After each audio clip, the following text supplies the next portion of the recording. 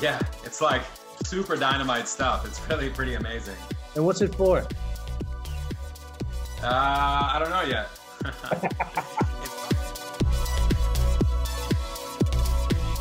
This is David from the Earth Medicine Institute. I am here with Bryen Lehto. Bryen is an instructor of ours. He's a plant chemist, a former alchemist, and all-around Renaissance man. So welcome, Bryen. Thank you, David. So tell me about. I know you began as an artist, and now you're a plant chemist. How did that transition work? When I was growing up, my mom went back to school to study veterinary medicine in the early 80s. And I was a kid, and she would take me to her biology classes and all this kind of thing, and I would sit in, and I had a really good aptitude for technical terms, and I liked big words and things. And so as a kid, I was able to answer a lot of the questions that the instructor would ask at 10 or 11 years old. And so this thing about science has always been really prevalent in my life. I grew up on a farm, and so I was pretty close to nature all the time. I also had a very, I guess you'd say, kind of spiritual bent. When I was a kid, I would go and dig these kind of mini kivas in the fields, probably about 4 feet deep. And I'd take a sheet of plywood and cover it with dirt. And I'd kind of bury myself in these things for quite a while, and just meditate in the hole and kind of plant myself. And my family all kind of made jokes about it, but that was a way as a child that I was really healing myself. Mm-hmm. At the same time, art was really important to me, and I was always just kind of like I am now, as a kid, just always working on projects and kind of inventing things and making art and that kind of stuff. When I got into university, I attended the Center for Creative Studies in Detroit, and I really fell in love with foundry work. And of course, working with the metals and, in that state, I was pouring, every week I'd pour hundreds of pounds of bronze and hundreds of pounds of aluminum. And once in a while, we do really big iron pours that were really spectacular and dramatic. And so that whole process of fire, I was very airy as a kid and needed to kind of find my earth and fire as a person. And I'd moved from the farm. It was a very beautiful, idyllic kind of an almost, I would say, an old style European farm in Michigan. And then moving to the city was quite a culture shock. Okay. So that really, that all kind of kickstarted this whole process of, getting involved with alchemy. And I was interested in a lot of mythology and mysticism and the work of Carl Jung. And I got into the work of Rudolf Steiner as a young person.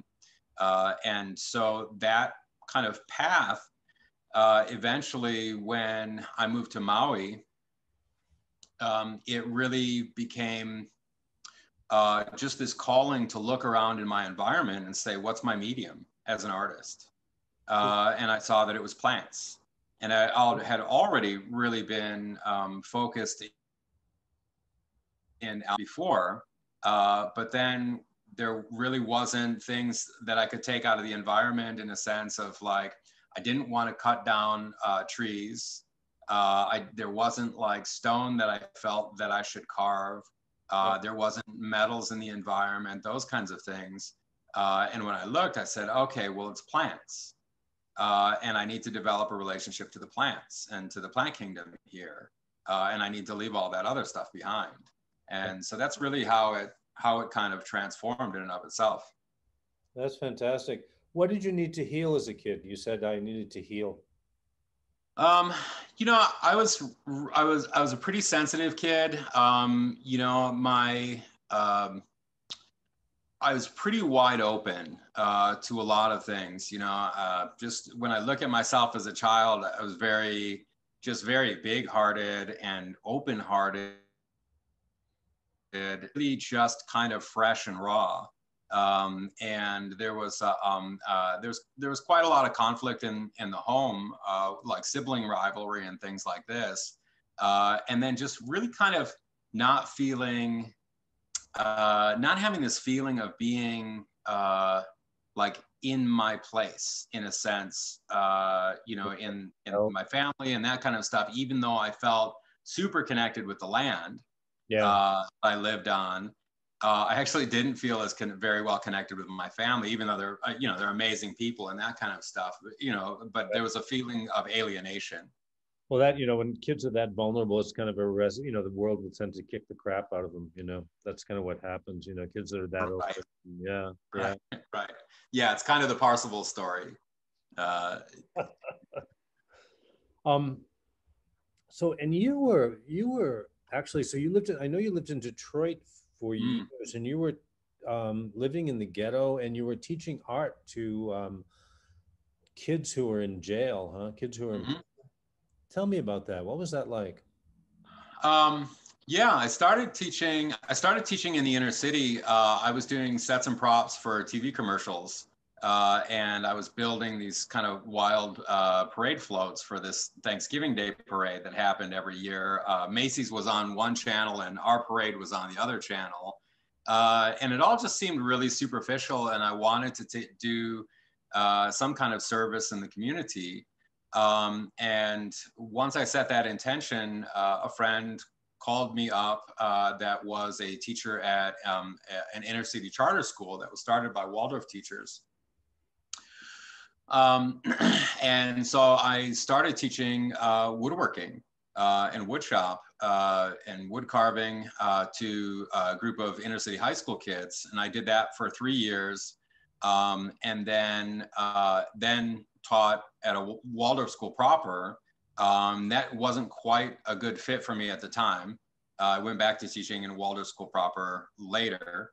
And there was a fellow who I had been really wanting to work with, Douglas Gabriel, who was the head of all these adjudicated youth schools. And he's a really amazing individual.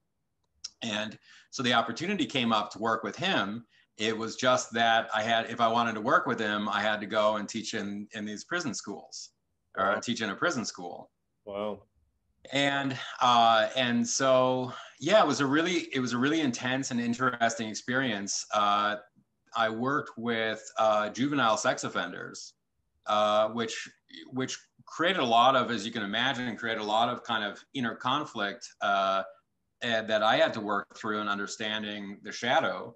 But I worked with, there were 80 kids in the juvenile detention facility. It's maximum security. So I had to go through 22 electrically locked doors every day to get to my art room. And, and the kind of, you know, one thing that we work a lot with in Waldorf education is an understanding what we call the astral body. And it's kind of, the easiest way that I can say it is it's the body of connections between people, places, and things. You know, a good way to think of it is when lovers are in a quarrel, how they really repel each other. And there's a kind of force where they can't even be close to one another. But when they're in intimacy, their boundaries completely just dissolve. So if you imagine in the art room it was another teacher and myself, 10 of these kids who had a lot of, I mean, they were really amazing. You know, all of them were really kind of very special people. A lot of them had a great deal of trauma that they had to work through. And a lot of them were in fact victims themselves of a lot of the shadows of life. Right. And then we had 4, you know, usually pretty big guards in that small room all at the same time. So that psychic energy in the room was just huge. I mean, sometimes it was so thick you could just cut it with a knife. I can imagine.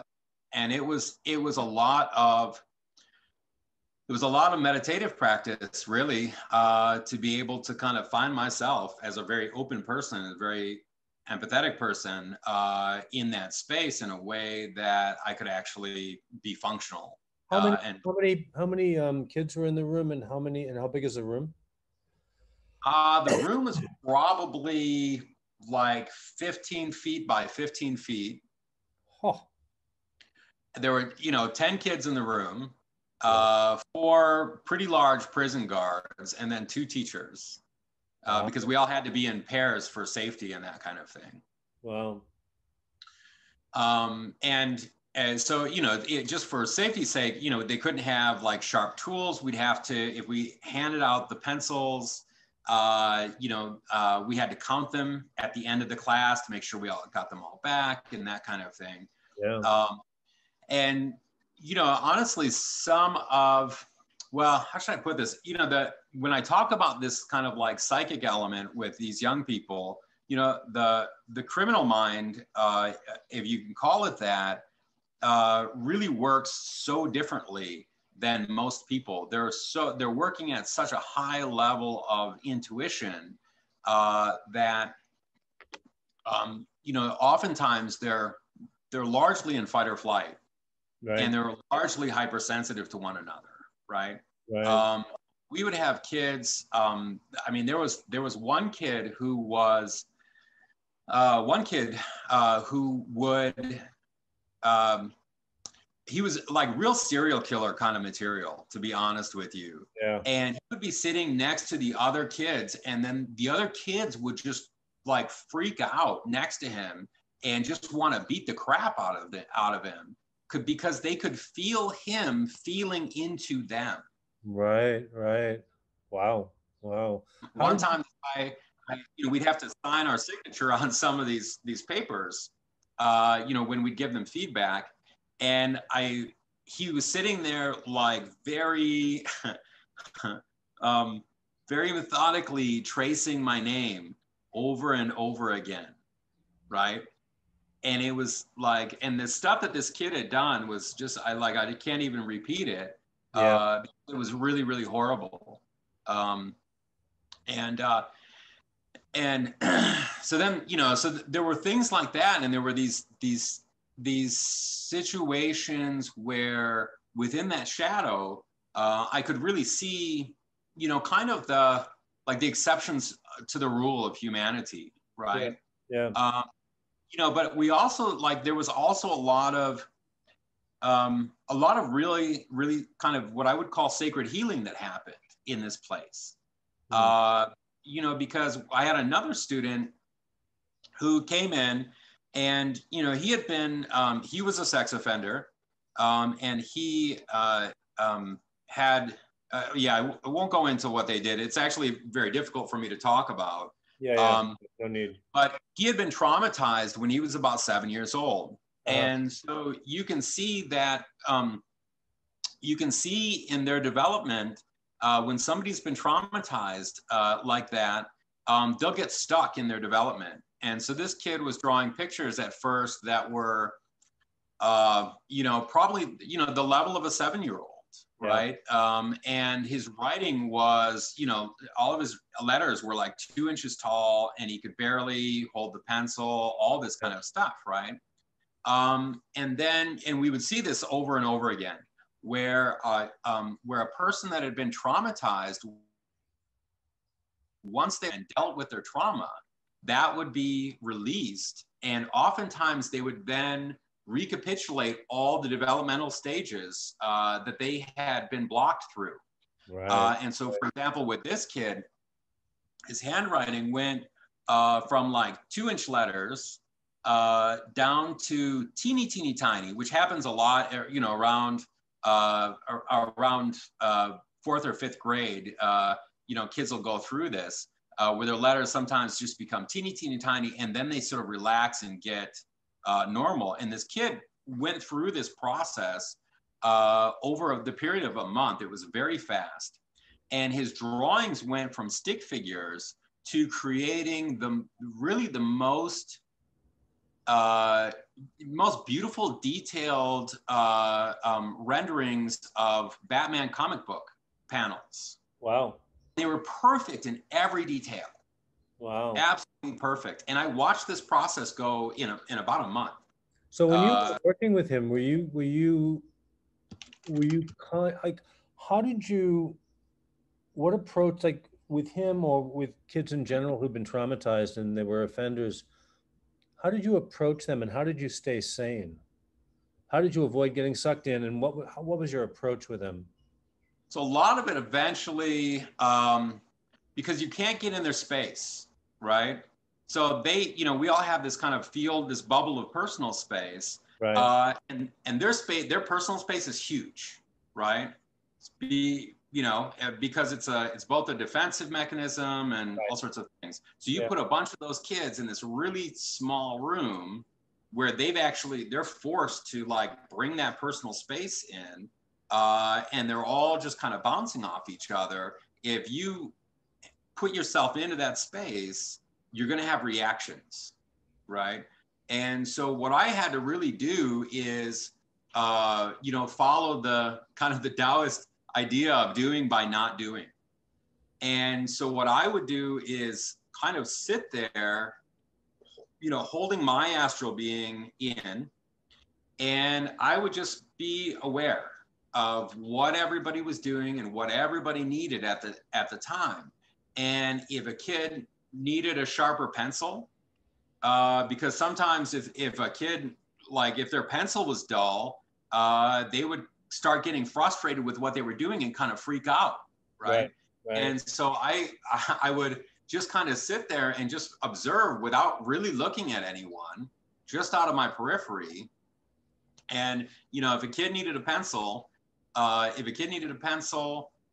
then I would know that their pencil was dull, and I would go and just quietly bring them a sharpened pencil and take the other pencil. And I would, just be an observer and kind of holding my own space. And that actually really worked. And when they needed to ask me a question or they wanted help, I let them come to me. Yeah. So it's just really about, like visit the imprisoned, right? I think that's in the Beatitudes or something, right? Or like, it's just about being present with them, not judging, not trying to fix anybody, just being there and being a witness. And seeing, what's coming or what's needed, like what's coming or what's needed, Yeah. And so then it was really about, okay, once that was kind of set, then it was about the teachable moments and just waiting for the teachable moments, right? Mm-hmm. When it was like, okay, I'm waiting for this penny to drop and waiting for this kid to be open. And then that's when I'm going to say something, right? And so I had to be very selective about what I said, how I said it, when I said it. And then I could these guys were very in tune and really quite brilliant in a lot of ways. They would win these amazing poetry contests all the time. And so it was such that, I could say one thing and make a real difference for someone. Wow. That's amazing. Yeah. How long did you do that for? 2 years. Wow. Yeah. And now you're a plant chemist. Yeah. Now I've alchemized myself into a plant chemist. We were talking the other day about how I've been referring to you as an alchemist, and you had mentioned to me that you thought that was it's kind of an archaic term. Would you talk about that? Because we had discussed why the idea of alchemy is based on something solid, but it's actually archaic. Yeah, we've it's something that how should I say this? It's all chemistry evolved out of alchemy, right? And I think that if we're talking, Richard Feynman talks about 19th century science is 19th century science, 17th century science is 17th century science. everything is coming from these different perspectives and therefore getting different results. There's so much data in this world. You can't possibly deal with it all. And if you come from a certain place and you follow a certain path, you're going to find a certain set of results and truths out of that. And so, you know, as in looking at alchemy and the themes of alchemy, I find them incredibly valuable, but I'm not making, you know, the Starry Regulus of antimony here. Right. What I'm really doing is something that I feel is the science of our day. And alchemy is a historical tradition that has that I feel is actually valuable, and I feel a lot is valuable in it. But you know, that's something that was from a time and mindset that, you know, we've kind of evolved out of. Right. And it's useful in the sense of there are a lot of truths that our mindset now can't see because we don't do something that alchemy does really well in science. We don't do qualia very well, the qualities of things. And alchemy is very much based in qualia. It's all about the qualia of things, right? Right. And so just like in ethnobotany, if you have a shaman working in the jungle, he doesn't need to know about phenolic compounds and alkaloids and things like that. He will look at these things as entities, as characters. He'll personify them and those kinds of things, and develop a kind of spiritual relationship to them, like he would develop a relationship to another person. Yeah. That's all qualitative. It's pattern, and that's all valuable. Yeah, it's all pattern recognition, and depending on which patterns you're looking for, you're going to get different results, different data. Exactly. Yeah, exactly. Yeah. So that's kind of why. I mean, that's really why. You know, I draw a lot. I draw a lot from alchemy. I'd rather, if I don't like labels, but if I had a label, I would probably call myself a bio-creative. You know, because I'm using alchemical themes and ideas. I'm using artistic themes and ideas, musical themes and ideas. I'm using whatever tools are actually available to me to ask the question, what's going on here? What are we living in? What is the matrix? How do I understand it? How do I become fully integrated into the, you know, the God matrix? And to me, I feel like those are alchemical ideas of today. Right. Well, and you know, it's kind of like in spiral dynamics, each level includes the previous level. So we've got, you know, we have mystical and spiritual traditions. We've got alchemical traditions. We have traditions of psychology and physics and all these things, all these memes. And they were kind of like, I can see it. I was actually just talking to Harriet Witt about this morning, but I can see it being synthesized, you know. I can see all of, like, everybody has one, it's like everybody has one piece that's valid from that perspective, you know, including science, including like hardcore science. It doesn't corner the market on reality. It's just one perspective. I mean, there's so much more to life than syllogisms, and, you know, and yeah, so we were talking about this too.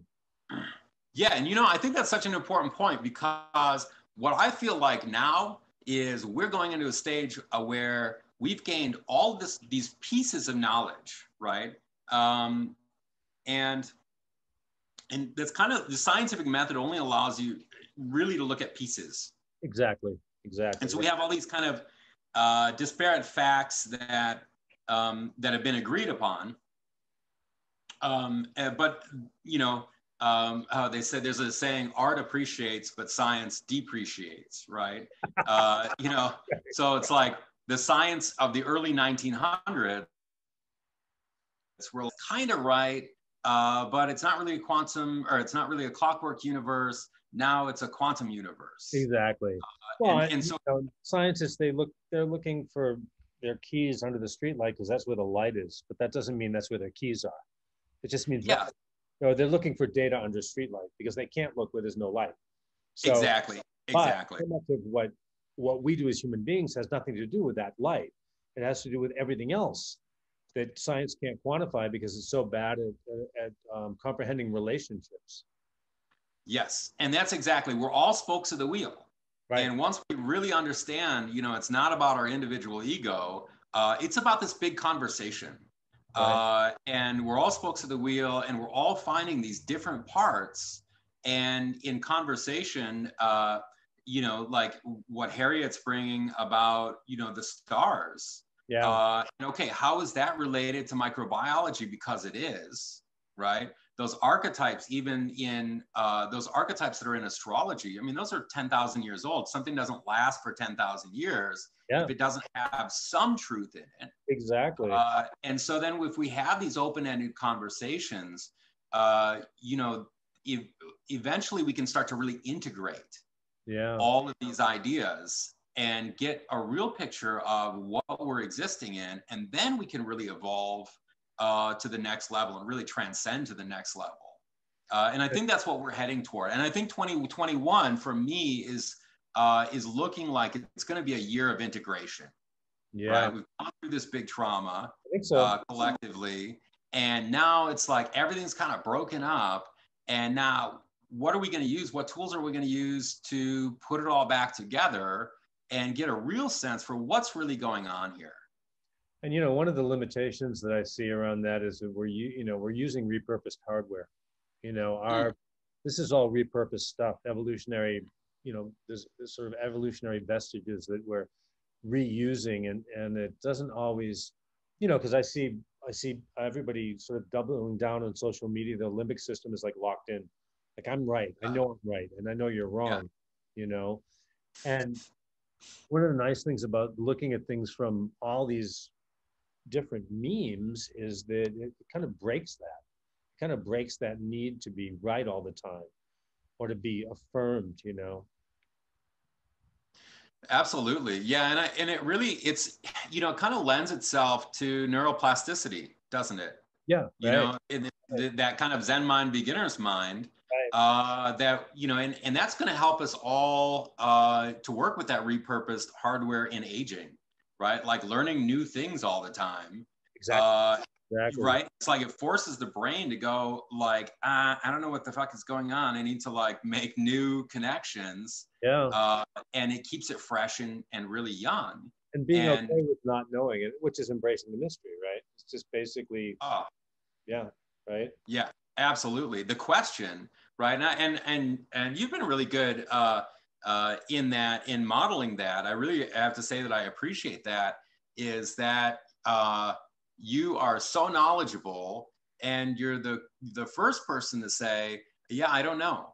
And you're really comfortable with that. And I love that because it's given me permission to do that a bit more and say, yeah, like, wow, okay, that's a great question. I'm not sure. I need to explore that. Yeah. Especially when it tweaks my hardware, because when those questions come up and I'm like, like I really don't know. Those are really such valuable explorations, right? We're also, and we're perpetual adolescents, and we're always worried about what our nose picking peers are thinking about us. Yeah, you and I are perpetual adolescents. I don't know about everybody else. But so it's like, and that social mirror is so critical. It's just so critical for our emotional health. And in the olden days, a lone baboon's a dead baboon, right? In the olden days when we were tribal, we had to get consensus with people. We had to get them to like us. And we're babies. We have to get the parents to like us or we're dead. Yeah. But we're not in tribes anymore, and we don't need that. That's not as necessary, and we're running these actually it's kind of like old software. I agree. And I see a lot of that on this island. And I think that I think that there is something about being on an island has this kind of like undercurrent survival mode for people. Interesting. Yeah. Yeah. You know what I mean? It seems to have some kind of effect. It's like if you're too weird here, right? Like you can't kind of be too weird, even though there's a lot of weird people. All the weird people kind of want to think the same way, you know. And it's like, and I just kind of laugh. I laugh a lot because I'm like, yeah, they're like, you can't be part of our club, and I'm like, yeah, I'm not even close to being interested. Right. I've got really high level people that I talk with that understand what I'm saying, and I don't have to translate, and that's cool. Like, you know, you're doing And your yeah, thing, I'm doing and mine. recognizing that we don't have to. You know, it's funny. I was listening to this thing about Planet of the Apes when they were filming Planet of the Apes. You know, there were people that were, I guess, chimps. I don't remember the film. And then there were apes, and then there were humans. You know, and they all knew each other. You know, like I could be a human, and my best friend's another actor who's an ape, but I would only sit with humans at lunch. You know. While they were filming it. Yeah, they were. Yeah, because when they were having lunch during the filming, they would only sit with the people with their costume on. You know. It's like, yeah. Yeah, that's pretty funny. That's pretty Uh, funny. Very adolescent. um, I'm going to switch um, topics here for a second. Mm. Um, so you were mentioning something about Motherwort last time. Leonurus wasn't Leonurus. Leonurus. It was Leonurus. What? Sibericus. Oh, sibericus or Mm-hmm. Nepetophilia, but sibericus, huh? Mm-hmm. You were saying Mm-hmm. it passes the blood-brain barrier. Yeah. It's Leonurine. Leonurian, yeah, and it's neuroprotective, or does it work with myelin, or do you know how that works?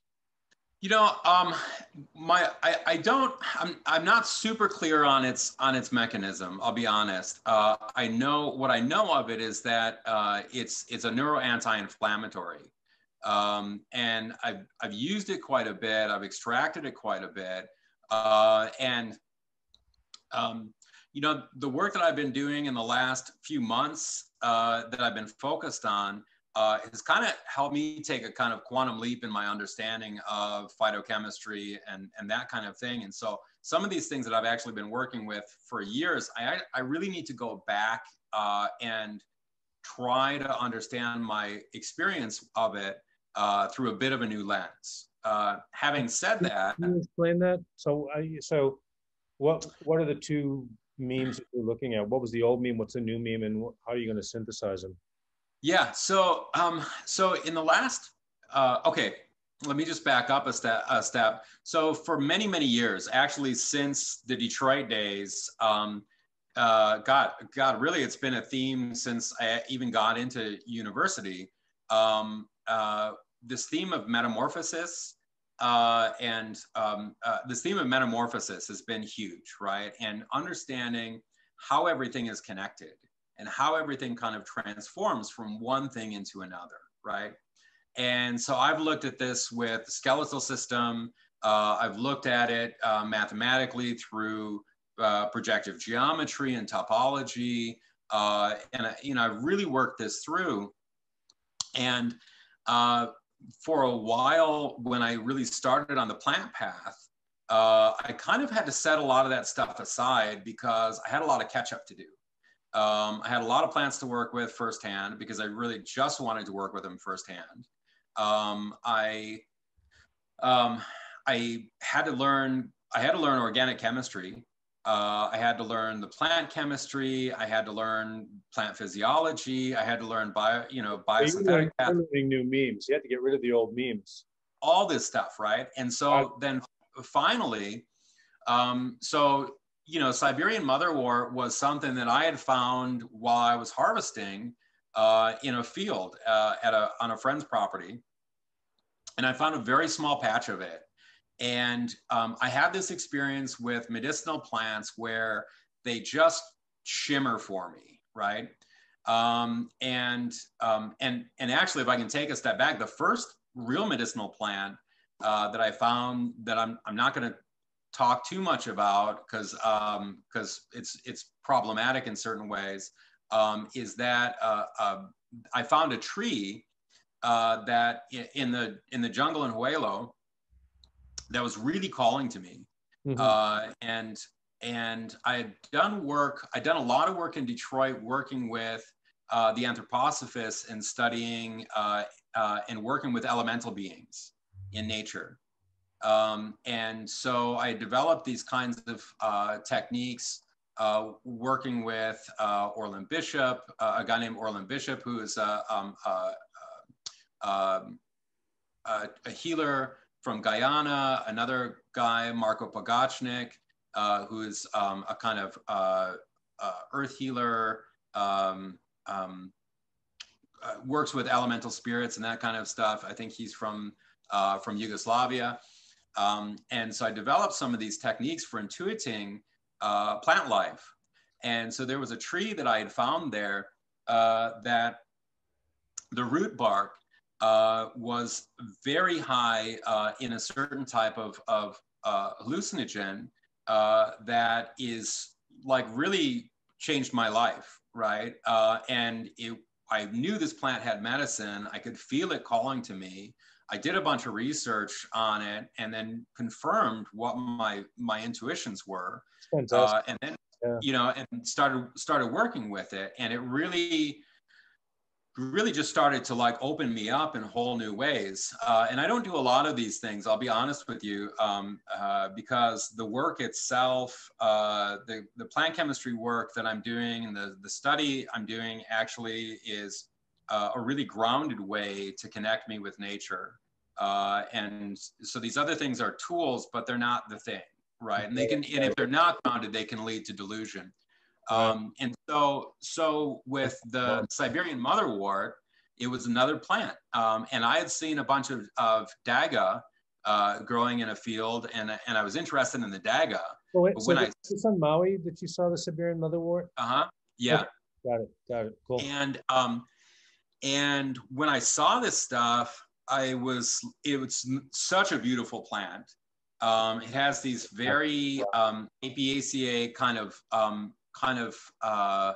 like fringy kind of leaves, has this beautiful flower, you know, the beautiful flower that's kind of like a very small pea flower or like a salvia flower. And really it just really rung to me. And so I found out what it was. I found out the constituents of it, and dieted with the plant for a week, where I didn't eat much, but you know, very simple food like brown rice, and just drank the extract of the plant to really know. The motherwort? Yeah, I did this with the motherwort. Fantastic. Hang on a second. I'm going to see if I can get an image of that. Hang on here for a second. Fantastic. I love that plant. Yeah. That's amazing. No, she's so like, fuck yeah, she's so beautiful. So I, you know, I just worked with her in that way, and then I've been growing her ever since. But honestly, the best, I have a few patches where it grows really, really well, and I prefer to harvest it from those patches. You know, more so than what I can grow here. And actually, it grows right down the street from you too, by by Oski Field. You know, on that road that goes across, there's a whole area like a paddock that's filled with that stuff. Yeah. So and that's actually where very close to where I originally found it. Oh yeah. So that's a good call. But yeah, so the leonurine is so interesting because it's one of the few anti-inflammatories that crosses the blood-brain barrier. And a lot of studies are showing that mental illness is actually a result of brain inflammation. Right. Yeah. And it's in the inflammation, you know, the oxidation, the inflammation is causing kind of short circuiting in the brain. And so I think it's something that's probably pretty underutilized, that could be a really powerful medicine and a helpful plant medicine for people. You know, the ashwagandha is neuroprotective too, and it's because it's fat soluble. You can put it in a nausea oil. It'll go into the, you know. But I wonder about I wonder if you could use the Leonurus in a like an atomizer, if it would penetrate the blood-brain barrier, you know, as water soluble. I would be willing to bet, yes. It's definitely worth a solid try. It's so water soluble, in fact. You don't have to make a tea out of it to extract it. You can really just do a cold maceration. Oh yeah, you were saying that. That's right. That's right. Yeah, yeah. I mean, I take this stuff, I put it in a quart jar, fill it with water, put it in the fridge for about 8 hours, and then drain that off. And you can see the kind of, the water is just slightly cloudy. Right. When you do it. And if you do it too long. Nebulizer here, we can play with that. A nebulizer, we can play with that. Yeah. So I would love to do that. Yeah. And if you have it too long, you'll start extracting the bitters. Oh, because it's in the water too long.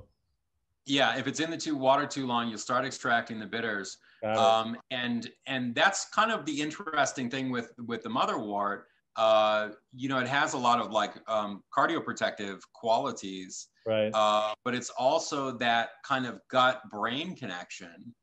And so when you get the bitters, like the Leonurian itself is just for the brain, but I think that the bitters likely also help some of the issues that are in the gut that might be causing some of the inflammation in the first place. Yeah, and the thing with the bitters too is you need to taste them in order for it to affect the gut. So you can't like take a capsule, as far as I know anyway, that you need. That's very interesting. Taste it, yeah, because it causes a reflex arc to the brain and tells the brain to start upping the digestive game, you know? So that's all very interesting. Yeah, so there again, we have that as above, so below connection, right? Right. Cool. We're going to be talking about. That's right. What's got you excited these days, Bryen? What are you? Apocrine glands. Apocrine glands. Apocrine glands, mitochondria, and plastids. Like, wow. Yeah, no, really, it's funny because, you know, I think I've ruined a couple relationships talking about chemistry. Like, well, it's like Darwin's son once said to his mate, he said, "What kind of barnacles does your daddy study?" Yeah.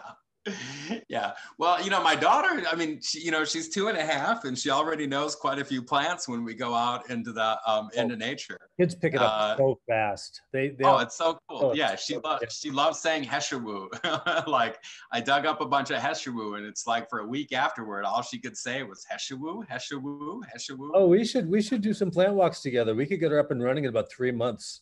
I think so. Oh, I think so. Yeah. Oh, and she's always talking about Uncle David too. She's like, "Where's Uncle David? Where's Uncle David?"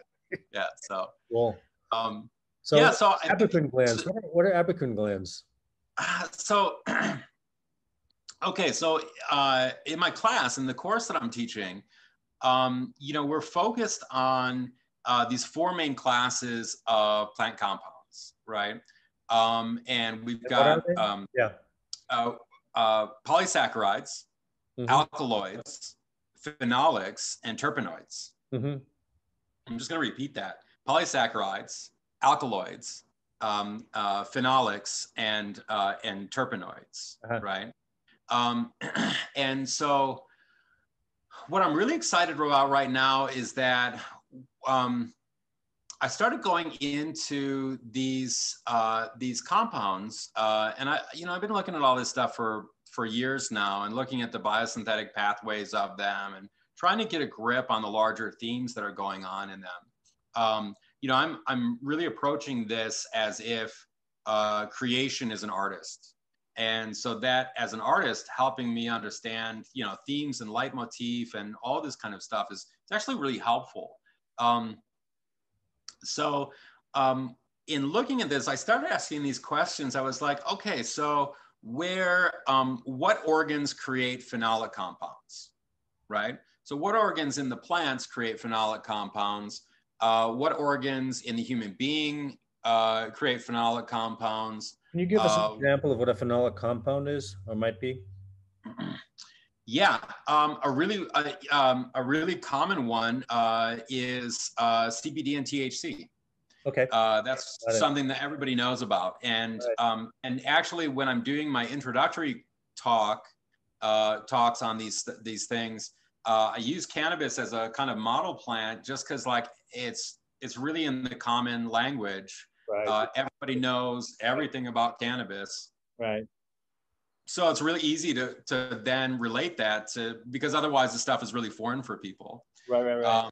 So when we have those resins, the that sticky hash resin, those are phenolic compounds. Okay. And they definitely tend toward being resinous, right? So where do they come from? They come from glands called trichomes, right? And lots of people have seen, it's funny because it's actually nice because I can explain this stuff and I know that 50% of people know what a trichome is now. Anybody that's, like on Maui. on Maui. Well, I just saw a study that during COVID, 50% of people of the drinking population in the United States has replaced their alcohol. Wow. Yeah, I don't know if it's actually true. Yeah. But it's interesting. So people are on top of it. So it's a great lead-in. It's a great gateway drug Right. to learning learning medicinal plant chemistry. Sorry to laugh at my own jokes, but so CBD as a resin or THC as a resin, that's a phenolic compound. So you have that coming out of these glands, that are little hairs that emerge out of the leaf surface and out of the bud surface, right? And then at the top, you have this little kind of blob of that resin, right? And it's doing that in part because it as a protective function, right? It's also creating terpenoids that go along with it. And so everybody knows like, oh yeah, you get the CBD and the THC and you got your myrcene and you've got your limonene and all these terpenoids that make the bud really good and tasty and all that kind of stuff, right? And we also know that a lot of people know now about the entourage effect. What's that? The entourage effect is the idea that you have the THC and the CBD, but then all these other terpenoids that are occurring with it actually also affect the endocannabinoid system. Okay. That's our innate system. That's almost like they're saying now it's almost like a second immune system or a second lymphatic system that runs through the whole body. So the entourage effect is the idea that the CBD, THC, and these terpenoids are working synergistically together to create different effects than any of them would do on their own. Got it. So Bryen, you were saying about your observations about how these chemicals come out in plants and they come out the same way in the human body. Is that what you were? Yeah, and so in many plants have these glands that are resin glands called trichomes. And these trichomes are basically like a hair that grows out of the leaf surface and often will exude. They're kind of like an exocrine gland in that they're exuding a certain type of plant compound. And so if you were to look under a microscope at certain types of plants, actually many types of plants, and if you see these little hair structures, you're going to see this little, oftentimes you'll see a little blob of resin that it's exuding on that surface, right? And those are phenolic compounds, right? And those phenolic compounds are essentially evolved out of phenylalanine amino acid. And they follow a very specific pathway. In conjunction, what we see in the plant. Okay, yeah. And in conjunction with that organ, with that trichome, you also see the production of terpenoids, right? And those are terpenes. Those are most of the essential oils that we're dealing with are some form of monoterpene. And I can get into what a monoterpene is in a terpenoid in my course, but I'd like to just keep it simple. We'll just call them terpenoids. Okay. There are a lot of different classes of them. So you have you see this over and over again, where you have these organs where the phenolic compound and the terpenoid happens together, right? Now, in the insect body, right? Oh, okay. So let me just step back. So I was talking about in the human body. Where is this prevalent in the human body? Well, we have these apocrine glands, right? And what do? They produce things like pheromones and scent compounds and hormones. And these are the things that, like, when you've got BO, that's what you're creating, right? And it's the apocrine glands that are creating all those pheromones in very certain spots that are connected to your hair follicles, right? And so we see a pretty direct correlation between these phenolic compounds and the terpenoids in the plant in this hair structure and the hair structures in the human being, right? Like we have our own trichomes. We've got our own trichomes, but we actually see this, this same structural theme repeated over and over again throughout the human body. Even the hypothalamus actually, the pituitary gland actually has of kind of this hair with what looks almost identical to the apocrine gland, and it's producing hormones for the brain. Right. So it's in the same way, it's exocrine gland, right? And in the insect body, which is very interesting, how does an insect form its exoskeleton, right? Or a crab form its exoskeleton? Same deal. It's got this hair structure, right? That's producing phenolic compounds. And so in the insect, it's overproducing the phenolic compounds, right? We produce more of the terpenoids and the pheromones and the hormones, right? Because they follow the same pathway. But in the insect, it's overproducing phenolic acid, and it also creates a polysaccharide called chitin. Right. Yeah. And so that phenolic acid that it's producing from these glands is also interacting with that chitin, and it hardens the shell of the insect. Right. So, we were talking a bit about the cicada, and because I said, hey, are there insects that are used anywhere around the world as medicine? He said, yeah, Chinese have lots, right? And I assumed that there would be, because a lot of those phenolic compounds have medicinal qualities, and they also occur in conjunction with terpenoids. And so that insect body probably has, a lot of insect bodies probably have medicinal qualities too. Right. As well as food value. As well as food value, right? And so you can imagine what's happening in the insect body is, like, we sweat and we stink and make all this kind of like these terpenoids that are not quite a resin yet. The insect body is taking that resin and overcharging that resin capacity, and it's creating that hard shell. And the trichome in the plant is exuding that resin, that phenolic compound as well, right? It would be really interesting to find the SNP or the DNA sequence to see if it's the same in insects. Yeah, and my guess is, I've got a friend of mine who's a geneticist that I've been working with, and we're going to start actually looking at exactly that question. Yeah. Because the structure is so specific. Right. Yeah. And so then it comes back to, we have these archetypes in the plant cell of the mitochondria and the plastid. And the plastid they're both interesting because they both incorporated into the cell through lateral evolution.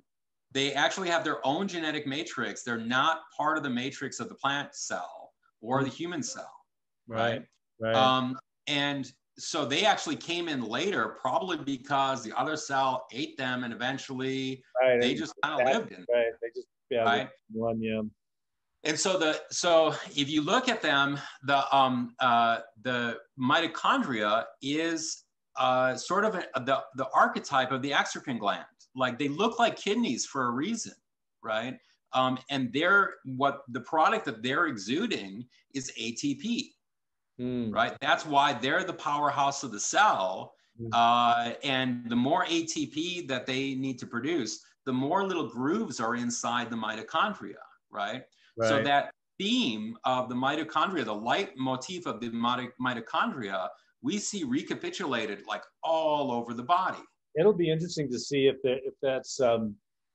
those dots are connectable, the shape of that and the shape of the kidneys, you know. I mean, because it could be it's just like, it could be, you know, confirmation bias, or it could be something is actually built in, you know, that shape is built in, you know.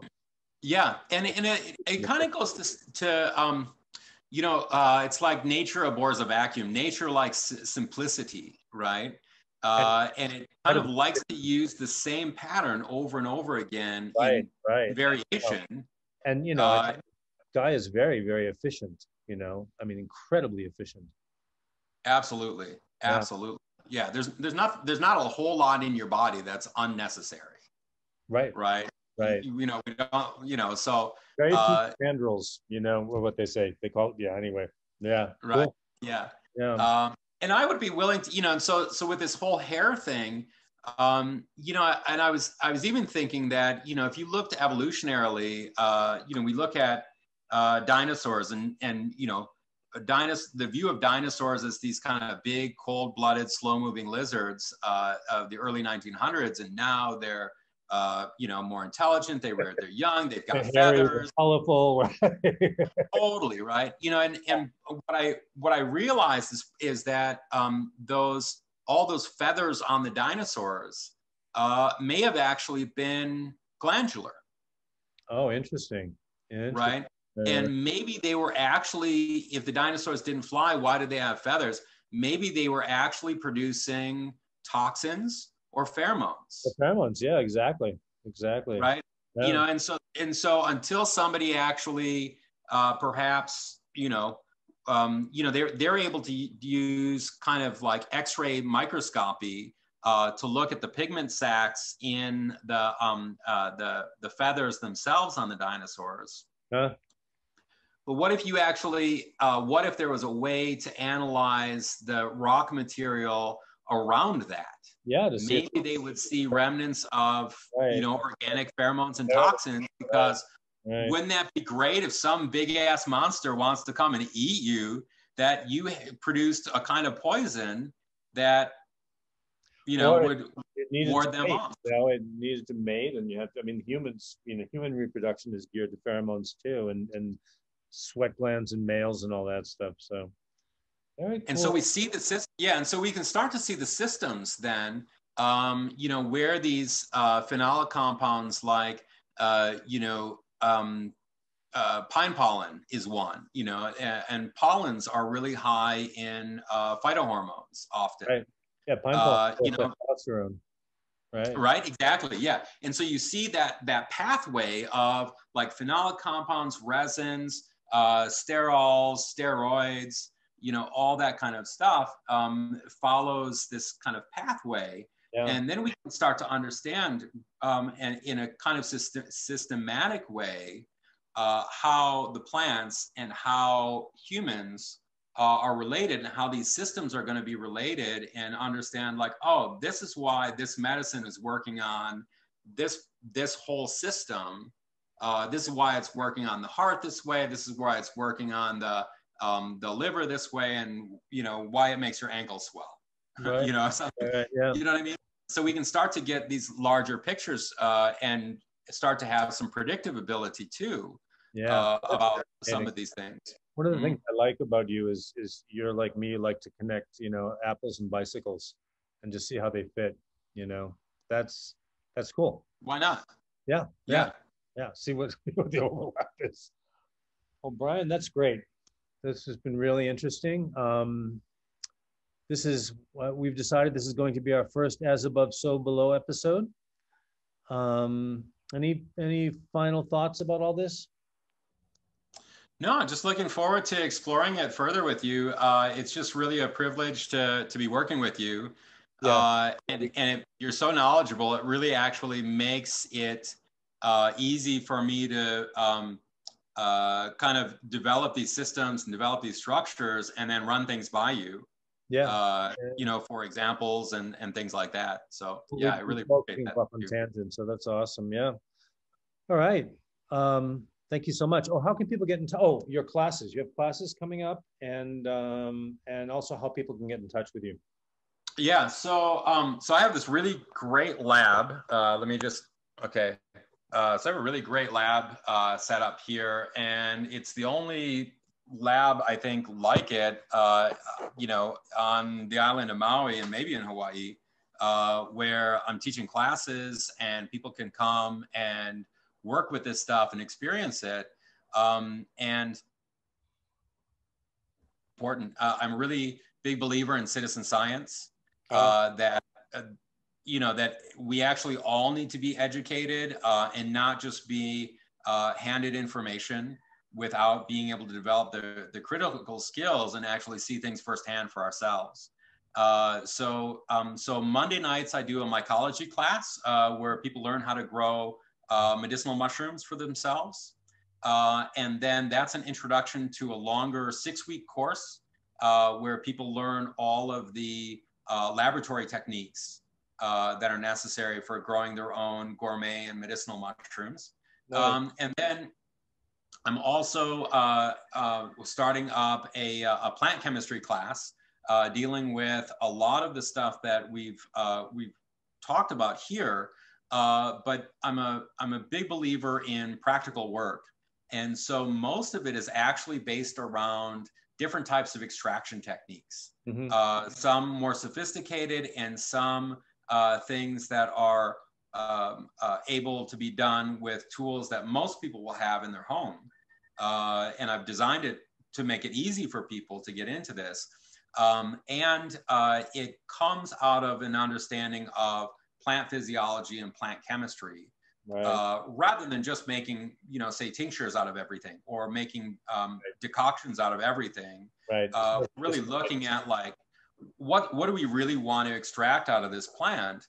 Yeah. And we don't want to isolate stuff, but we want to find ways that are most efficient for the compounds that we're really looking for. Yeah, optimizing the output. Yeah. Mm-hmm. And then you and I are going to be teaching an online class on, I think right now it's going to be on plant chemistry and the immune system, I think, but that'll be probably coming up in the next 6 months or so. We'll have that online. So yeah, great. And how will people get in touch with you? So they can follow me on Instagram at biotemple.hawaii. That's a great place because I put a lot of really interesting content on there, and you can get a taste for what the work that I'm doing is about. I have some of my some of my artwork on there, and then a lot of interesting kind of thought experiments and perceptions about plants and those kinds of things. Great. And then you can also just email me directly at bryenlehto@gmail.com. All right, I'll put this video. Yeah, great. Yeah, great. And just I really appreciate when people reach out. I really like to talk to people. So please feel free to get in touch with me on Instagram and send me a direct message and introduce yourself. Fantastic, thank you. And for the Earth Medicine Institute, we have classes coming up. David Wei is doing a Qigong class. He's fantastic. He was spent 5 years in a Taoist monastery in China. Wyoma is doing classes on African dance. She's amazing, amazing woman. Some of my plant medicine classes are up, and Ed Fell is doing a shadow work class, and we've got at least 8 or 9 or 10 more classes in the works. So stay tuned. That's earthmedicine.academy. All right, man. Thank you so much. Thanks, David. Have a great day. All right. Bye-bye.